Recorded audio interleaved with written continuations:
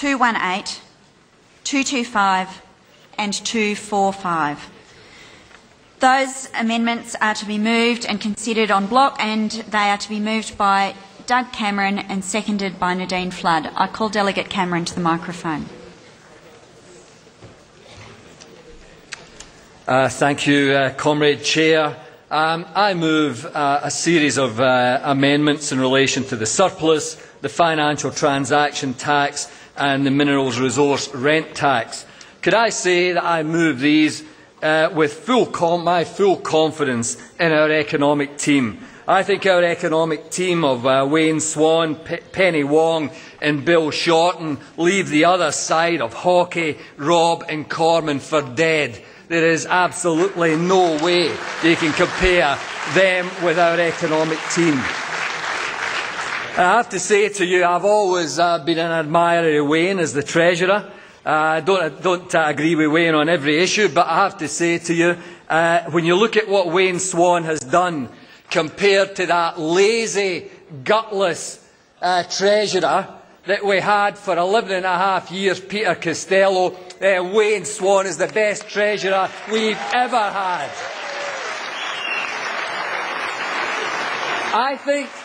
I think there's been a myth, a big myth, built up about Peter Costello. And the press should actually do some critical analysis of the state he left this country in.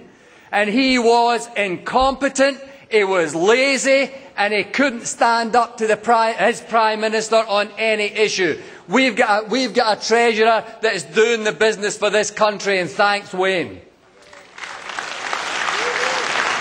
But I don't agree with you on some issues.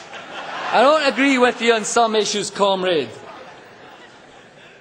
I don't think we should ever have a surplus fetish, and I'm not saying Wayne has, but we should never have a fetish for a surplus. You know, we should say that if jobs are in trouble, if our communities are in trouble, and our people are in trouble, we look after them. And if that means we go into a budget deficit to save jobs, that's what we should do, exactly the same as we did in 2011 under Wayne's leadership. I'm simply asking that we address critically the financial transaction tax that is being spoke about around the rest of the world. Look at the amount of money that's sloshing around, speculative finance, destroying budgets, destroying governments. We should be engaging constructively in that debate with people like President Sarkozy of France. And I'm simply saying, with a turnover, an average daily turnover of $40 trillion, it's something that we as a Labour Party should be addressing, and I'm asking for a constructive engagement on the financial transaction tax. In relation to the mining resource rent tax, congratulations, Wayne, and to the Prime Minister for getting that up against some of the most vested interests in this country. If you look at what's being done, can you imagine? You remember, what we had? We had the rally, the Rolls-Royce rally over in Perth. Where all the billionaires were out there. The Armani anarchists out there, saying, don't tax us, we're too poor. And yet you went round behind the rally, and the Rolls-Royce, the BMWs and the Mercs were lined up to take them back to their mansions. These are the people that are saying they shouldn't pay any more tax. Gina Reinhardt, $10.3 billion personal wealth. Clive Palmer, $5.1 billion. And Twiggy, no tax. Twiggy, no tax. He's worth $6.2 billion. These people are worth more than some of our industries. And they're saying they don't want to pay tax. Well, I take the view, and what I'm arguing for here this morning, is that the MRRT is the right thing to do. We've got the MRRT in, and we're arguing that we should have a look at that in 12 months' time, make sure we're getting what we need to get from these billionaires and the big mining companies, and look at whether we need to make that tax wider in industry, whether we are getting our fair share of our resources, because these resources don't belong to Twiggy no-tax Forrest. They don't belong to Gina Reinhardt. They don't belong to Clive Palmer, BHP, Rio Tinto, or any of those people. They are our resources, and we should be getting a fair share from those resources. And comrades, if we want to do one thing, the Labour Party always wants to build a good society. That's what we are about. Sure, building a strong economy is important, but the market should serve society, not the other way around. And that's what we should be about as a Labour Party. And I think that's where we are heading, and I'm happy to be part of a party that is taking the decisions that we are taking. You know, the global financial crisis, 210,000 jobs we created.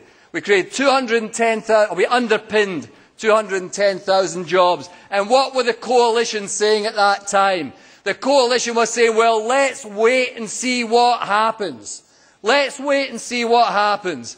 Well, if we'd have done that, we'd have ended up in a deep recession in this country with hundreds of thousands of jobs lost. I have to say to you, when I sit in the Senate and watch the economic incompetence across the other side of the chamber, arguing that the market should be let rip, that the government should be hands off, that we should get bigger and bigger budget surpluses, I just wonder why the Murdoch press in this country get away with what they are doing. Because they have got a responsibility to actually take on some of the absolute nonsense that's coming out of the coalition, including Tony Abbott, who hasn't got an economic brain between those two wingnut ears. So let me tell you, my position is I broadly support the leadership from the Prime Minister and the Treasurer and Penny Wong and Bill Shorten. I never thought I'd say that. Good on you, Bill. But I support that leadership, and I support where we're heading. But we are simply saying there are these other issues on the horizon that need to be looked at, important issues. We should take constructive views on that. This is a Labour Party about protecting jobs and building the good society. That's what we're about, and that's what we should stand for. Thank you.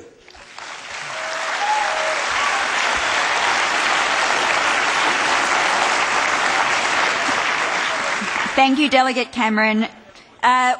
These resolutions and amendments are seconded by Nadine Flood, and I call Delegate Flood to the microphone. You've got to love following on from Doug.